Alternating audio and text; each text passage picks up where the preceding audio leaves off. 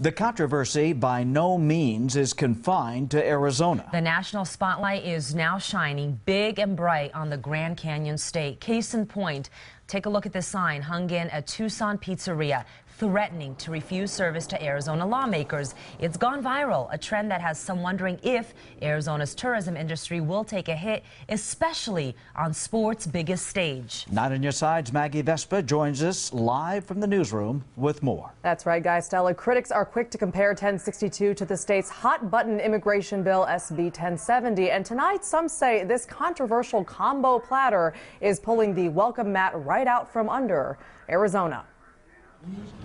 They say it's happened before.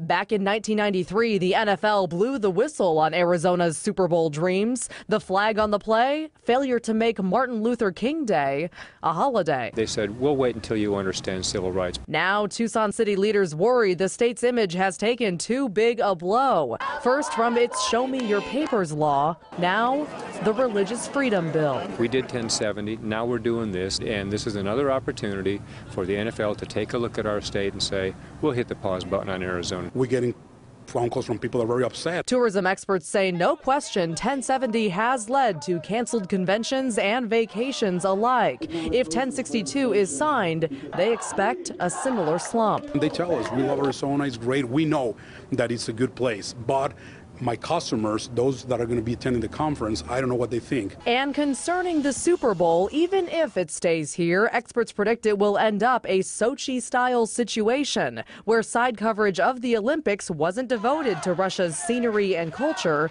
but its politics and PR problems.